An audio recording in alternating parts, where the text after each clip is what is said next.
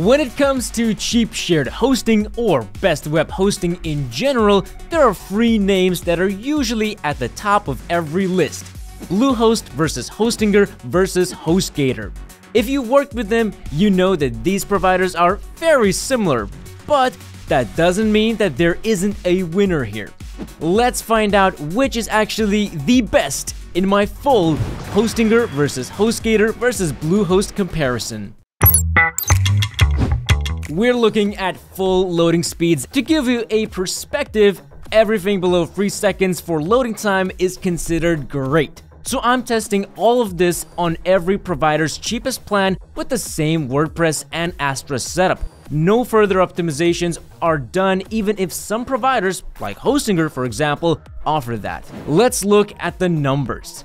Full loading time, HostGator 1.7 seconds, Bluehost 2.1 seconds, and for HostGator it's 2.0. I wanted to point out something really important: customizations. Any HostGator review can tell you that their servers aren't just the fastest. No, it also comes with lightspeed servers and tools. Using these and switching a few options, I managed to lower the same website loading time to 1.2 seconds. So, that's nearly a 20% increase in performance without buying anything or really doing anything that difficult. Before we talk about who's the cheapest provider, I want to remind you that I leave the best discounts and deals for all providers I talk about. You can find these links in the description down below, so don't forget to use them to save up, some cash and help this channel out.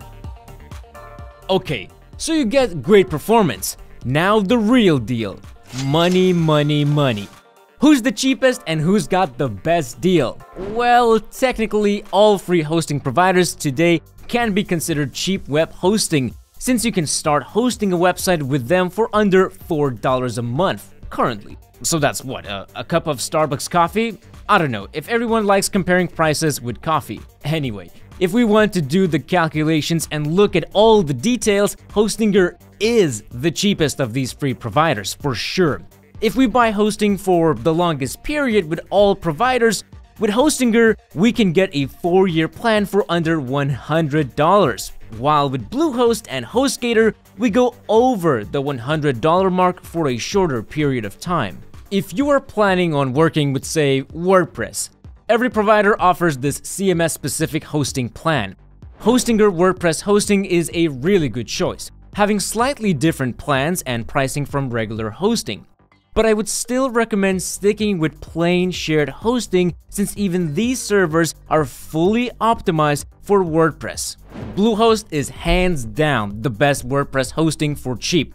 I mean, it's even recommended by WordPress creators themselves. Praise be, praise be. Bluehost comes with extra tools and optimizations for WordPress. So if you only work with it, Bluehost is your guy. While HostGator was just in the middle. It's perfectly fine for WordPress, but just doesn't have all the fancy stuff that HostGator and Bluehost have to offer. I would like to focus on two aspects though, of HostGator versus Bluehost versus HostGator feature comparison.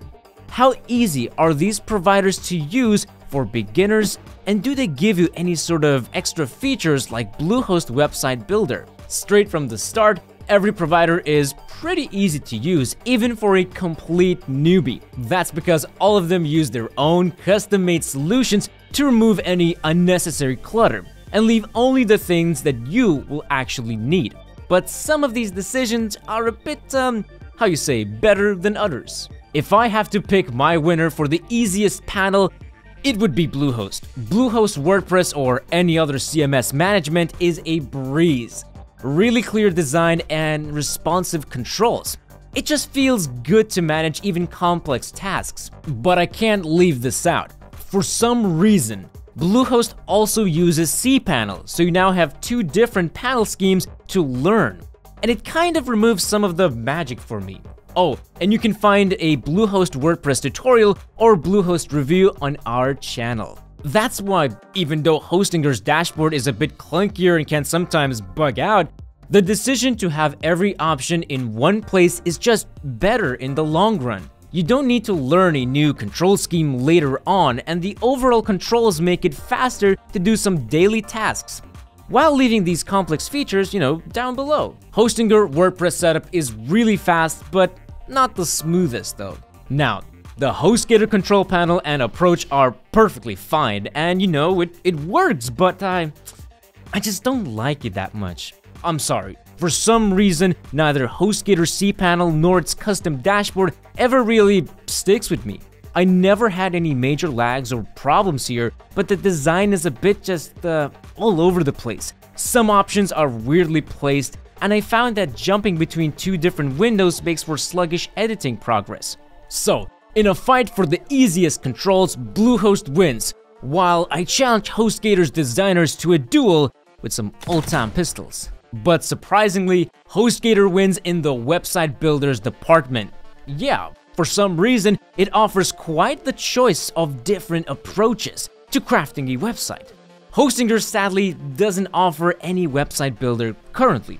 You can get a really cheap builder called Zyro, but this is a separate purchase and doesn't include it in your hosting plan. Bluehost offers you a website builder included with every plan, but it's a WordPress-based builder, and while it's a decent tool, most users use a website builder to avoid all the hassle of the WordPress system. Before we announce the winner, I would really appreciate you pressing like on this video. These take a lot of time to research, film, and edit, so every little thing helps us to stay motivated. You can also check out our channel. You won't believe it, but there are even more awesome videos like this one right here. Well, we determined that HostGator, Bluehost, and HostGator are actually really good cheap hosting providers. While every single one of them has some weak points and some mediocre things, in general, I haven't found any real red flags, even after all these years working with them. It's just a solid shared hosting. But I said I will have a winner.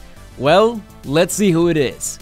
HostGator wins at performance and cheapest prices. If you want to sequence every ounce of speed from your site for cheap, Bluehost wins at being the best hosting for WordPress and having some resource-rich plans. HostGator wins at website building and support extensiveness if you need international help or you want to build a site without WordPress. I really hope you liked this video, and I'm waiting for your questions and discussions in the comment section down below. Do you have any horror happy stories with any of these providers? If so, don't be shy and leave them below. For everyone else, I'll see you in my next video.